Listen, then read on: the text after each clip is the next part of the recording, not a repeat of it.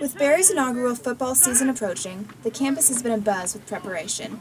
And with a new team comes many additions to the athletic facilities. Coach Konchesky explained some of the significance to these additions. Oftentimes this doesn't happen, and believe me, we try to remind our guys that we're very fortunate, and that's the Berry way of doing things, so we're pleased with the way things are going so far facilities-wise.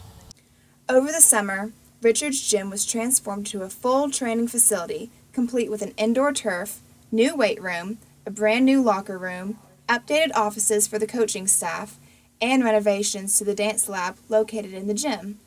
These renovations have given the team an opportunity to put their best foot forward. There's a lot of players that are standing out, specifically with the defensive backs. I know Malcolm Graham is having a great camp. I see the wide receivers a lot, so I know that Chris Lilly and Josh Bullock are doing a great job. Players and coaches are looking forward to the inaugural season as a time of growth. You know, I get asked this often, what are your goals for this year? Well, our goals for this year is to get better from game 1 to game 10, and it's about the process. The team is heading into this program focused on their current challenges and obstacles. Many of the players, like junior punter Paul Ulrich, understand that there is still a lot of work to be done, but he is optimistic about the season and how the team is shaping up as a unit.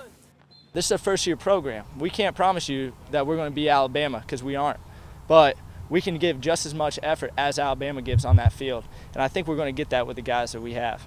Coach Masters said that although the team has a final goal in mind, they are not yet a finished product. If you're trying to get to a destination, you can't look at the destination. You got to look at the road that you're on, and we want to focus on the process that it's going to take to do this, and this isn't going to happen overnight. The Vikings' first game is September 7th against Maryville College, where all their preparation and growth will continue. For Viking Fusion Sports, I'm Courtney Fox.